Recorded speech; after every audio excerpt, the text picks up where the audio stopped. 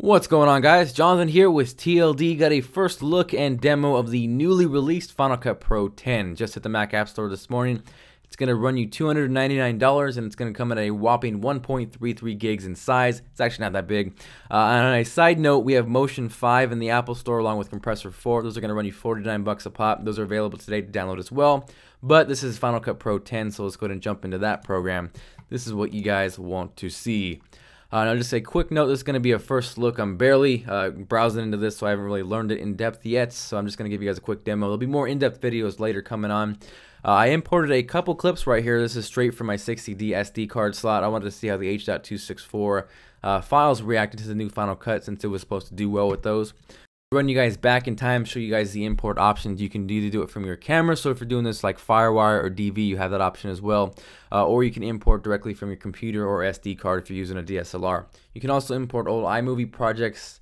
It does look a lot like iMovie, as some of you guys are probably noticing right now. We have a little quick clip select. Let's go ahead and drag it down to the timeline, and this is going to show you where it's rendered. And there's actually a cool little window right here. If you go up, it's actually a key command is Command 9. And that'll show you the background tasks. So if you are importing something and it's analyzing it, transcoding it, it'll show you everything right here, just if you want to see what's going on in the background. Now if we head over to the right, again very similar to iMovie, we've got a couple options right here. We have video effects built in, we got a slot for photos, music, transitions, text, and then introductions basically. So that's going to be themes, they're going to call it. So very similar to iMovie again. So I think we've seen a theme right here, but it's going to be boosted up on steroids. Alright, so for the fun of it, let's go ahead and add a quick effect and see how it handles it. We got that on there. Add a little bit of noise and you guys can see it's already been rendered.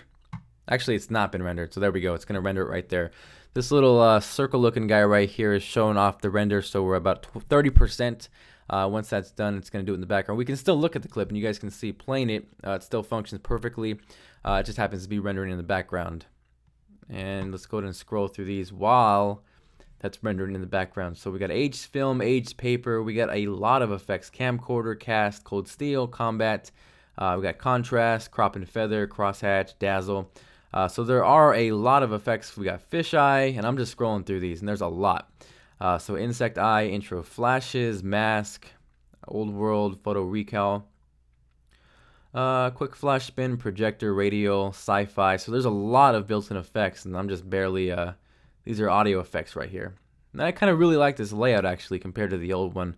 Audio effects kind of could be a little bit daunting to work with. Now it seems it's going to be like a lot easier.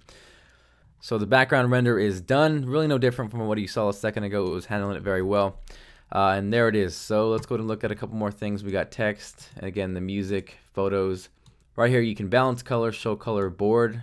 So color is actually built in to this, and you can actually adjust everything from here. So I'm not doing everything serious, just showing you guys a little example of how that would work. So we got color, saturation, exposure, and the layout is really, really nice. So this has just been a quick little first look. I'm definitely going to dive more into this and probably do some in-depth separate videos. I know I want to check out stabilization. I also want to do the auto sync from a DSLR and a separate audio source. So look forward to those videos coming out soon.